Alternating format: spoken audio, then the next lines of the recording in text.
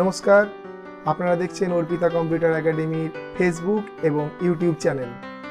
আমরা আজ থেকে শুরু করতে চলেছি Microsoft office এক্সেলের training, online training, এবং যেটি আমরা একটি সিরিজের আকৃতিতে আপনাদের সামনে তুলে ধরব। আপনারা দেখতে থাকুন, আশা করি আপনারা এই ট্রেনিংটা পেয়ে আপনাদের লাভ হবে, আশা এই রাখছি। আমরা শুরু করতে চলছি, আপনারা দেখতে থাকুন। নমস্কার।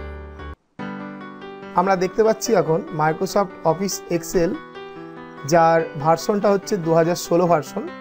16 ভার্সনের আমাদের ওপেনিং স্ক্রিন আমরা দেখতে পাচ্ছি। যেই স্ক্রিনে আমরা লক্ষ্য করি যে কি আছে আমাদের আগেই মাইক্রোসফট অফিস 2016 আগে পরিবেশ পরিচিতিটা আমাদের করে নেওয়া দরকার আছে। তাই আমরা দেখছি যে ওপরে আমরা একদম যদি ওপরের দিকে লক্ষ্য রাখি তাহলে দেখতে পাবো যেই বার বা লাইনটি আছে সেটা হচ্ছে এখানে কুইক অ্যাক্সেস টুলবার আছে। কুইক অ্যাক্সেস টুলবারের পর আমরা নিচে যেটা লক্ষ্য করছি সেটা হচ্ছে home, insert, page layout, formula, এগুলো হচ্ছে ট্যাব।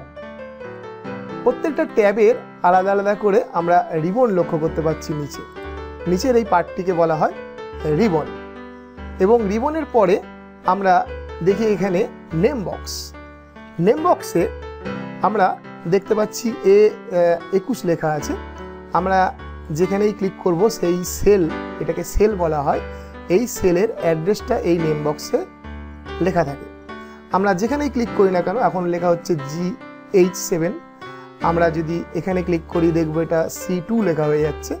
এটা হচ্ছে আমার নেম বক্স। পাশেই আছে, এটা হচ্ছে আমাদের ফর্মুলা বার।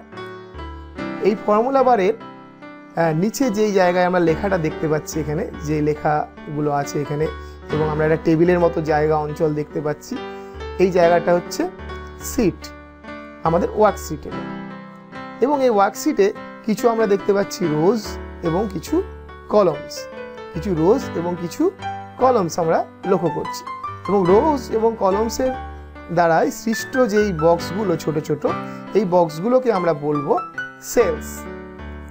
এবং আমরা যদি নিচের দিকে আসি দেখব এখানে একটি স্ক্রল বার আছে, যেখানে আমরা এই স্ক্রল বারটিকে আমরা বলবো হরাইজন্টাল স্ক্রল বার। এবং এদিকে যেই বারটি আছে নিচের দিকে আসতে গেলে আমরা দেখতে পাবো, নিচের দিকে ক্লিক করলে এটা আমরা নিচের দিকে যেতে পারবো, এবং ওপরের দিকে গেলে আমরা ওপরের দিকে যেতে পারবো। এটা হচ্ছে ভার্টিক্যাল স্ক্রল বার। আর একদম নিচের দিকে আমরা যদি লক্ষ্য করি, ঠিক ওয়ার্কশিটের বা এই শিটটির নিচে, সেখানে আমরা দেখব যে জুম ইন আছে। জুম ইন, এটা জুম ইন এবং জুম আউট। প্লাসে যদি আমরা ক্লিক করি দেখব আমরা লেখাগুলো বড় হচ্ছে। আমাদের অন্যান্য কিছু কিন্তু আমাদের বড় হচ্ছে না, আমাদের না টুলবার্স না আমাদের ট্যাব, কিচ্ছু আমাদের বড় হচ্ছে না। আমাদের শুধু এই সেল বা সিট অঞ্চলটি আমাদের বড় হচ্ছে।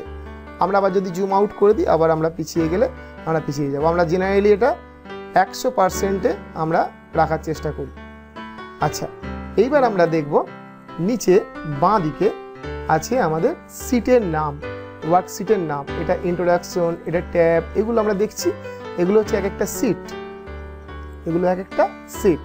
আমরা এখানে বাঁ দিকে যদি আমরা রাইট ক্লিক করি, সেই সিটগুলো আমরা জাম্প করে যেতে পারি একবারে। আমরা একবারে ফরম্যাটিং কিংবা একবারে ইন্ট্রোডাকশনে ডবল ক্লিক যদি করি, আমরা সেখানে একবারে জাম্প করে চলে যেতে পারবো, আবার আমরা ফিরে আসতে পারবো এখানে। এটা হচ্ছে আমাদের আপাতত উইন্ডোজ, যেটা হচ্ছে আমাদের মাইক্রোসফট অফিস এক্সেলের উইন্ডোজ, সেই উইন্ডোজের আমাদের পরিচিতি। এবারে আমরা যদি দেখি যে এখানে ওয়ার্কবুক বলতে আমরা কি বুঝি। ওয়ার্কবুক হচ্ছে আমাদের পুরো মাইক্রোসফট এক্সেল, যখন আমরা প্রোগ্রামটি ওপেন করব, সেই প্রোগ্রামটি ওপেন করার পরে যেটা আমরা সামনে দেখতে পাচ্ছি, এটাই হচ্ছে আমাদের একটা ওয়ার্কবুক। এবং নিচে আমাদের একটা ওয়ার্কবুকে সাধারণত 3টে ওয়ার্কশিট দেওয়া থাকে। আমরা সেটাকে 3-এর পরিবর্তে 4 কিংবা 5 আমরা করতে পারি। আমরা সেই ওয়ার্কশিটগুলোর নাম আমরা পরিবর্তন করতে পারি আমাদের নিজেদের মতো করে। আমরা এগুলো আস্তে আস্তে দেখব। আর আপাতত আমরা যেটা দেখব যে সেটা হচ্ছে যে যদি আমরা একটা নতুন এক্সেল ফাইল ওপেন করি তাহলে আমরা কিভাবে করব। আমরা এটা যেহেতু এক্সিস্টিং একটি ফাইল, এই এক্সিস্টিং ফাইলটিকে বাদ দিয়ে আমরা যদি ওপেন করতে চাই নতুন করে, তাহলে আমরা এখানে ক্লিক করব, ফাইলে ক্লিক করব। আমরা এই ভার্সনে ফাইল আছে, কিন্তু আগের যেসব ভার্সনগুলো ছিল এখানে আমাদের ছিল office button. Office button click করলে যা যা পাবো আমরা ফাইল মেনুতে ক্লিক করলেও তাই পাবো। আমরা যখন নতুন কোনো ফাইল যখন খুলবো তখন ওখানে ক্লিক করে আমরা নিউয়ে ক্লিক করলে আমরা এখানে যা দেখতে পাবো, আমরা একটা নতুন ব্ল্যাঙ্ক ওয়ার্কবুক এইভাবে আমরা খুলতে পাবো। এটা হচ্ছে সম্পূর্ণ একটা ব্ল্যাঙ্ক ওয়ার্কবুক খোলার পদ্ধতি। ব্ল্যাঙ্ক ওয়ার্কবুক আমরা ক্লোজ করবো কি করে? আমরা ক্লোজে ক্লিক করলে আমরা ব্ল্যাঙ্ক ওয়ার্কবুকটা ক্লোজ এইভাবে হয়ে যাবে। সেভ করব কিভাবে? আমরা এখানে আমরা কোনো ফাইল তৈরি করার পরে আমাদের করতে হবে সেভ করার জন্য আমরা কি করব? আমরা ফাইলেই ক্লিক করব এবং এখানে আমরা সেভ আছে, সেভ অপশন, যেহেতু এই ফাইলটি সেভ, আমরা সেভ অ্যাজে গেলে আমরা কোথায় সেভ করব সেই জায়গায় উল্লেখ করতে হবে। আমরা আপাতত ডেস্কটপে উল্লেখ করছি। ডেস্কটপে উল্লেখ করে আমরা এখানে কি করব? এখানে আমরা সেই ফাইলটির নাম আমরা লিখব।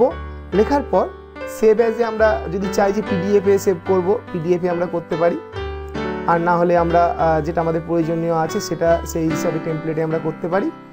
আমরা আপাতত ওয়ার্কবুকেই করতে চাচ্ছি, তাই জন্য ওই ওয়ার্কবুকে করে আমরা নাম লিখে আমরা সেভ করে দিতে পারি। আমরা সেভ করলে সেভ হয়ে যাবে। আচ্ছা, আমরা এখানে আরেকটু বিষয় আমরা দেখব, যে বিষয়টি হচ্ছে যে আমরা এখানে তৈরি করা কিছু ওয়ার্কবুকে টেমপ্লেট আছে। টেমপ্লেটগুলো আমরা কীভাবে ওপেন করব? ফাইলে ক্লিক করব, আমরা ওপেন করব, সঙ্গে সঙ্গে এখানে আমাদের নিউ করলে আমরা দেখতে পাবো এখানে অনেক টেমপ্লেট আছে।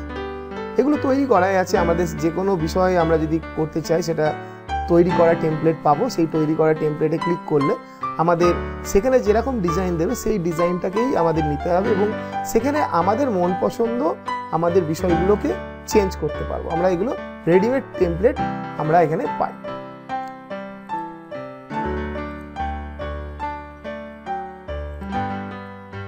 এই ছিল আজকের আপাতত ক্লাস।